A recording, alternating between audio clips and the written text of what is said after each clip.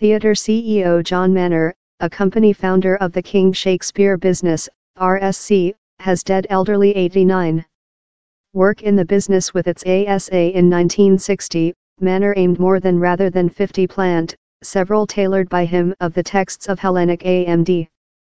He was a Shakespeare Genie, RSC Art CEO Gregory Doran told. Artist Sir Patrick Stewart told same names William Shakespeare and John Manor will be for me ever joint. Sir Patrick, who treated in Manor on the Traitor of Venice, told how no one in his career, also the effect John also. Profitable homage to a coach and boyfriend, Doran told Manor was of the big influences in the operating of Shakespeare of the recent age. Generations of actors had been and yet were affecting by Manor's episode of Shakespeare workshops, Doran told.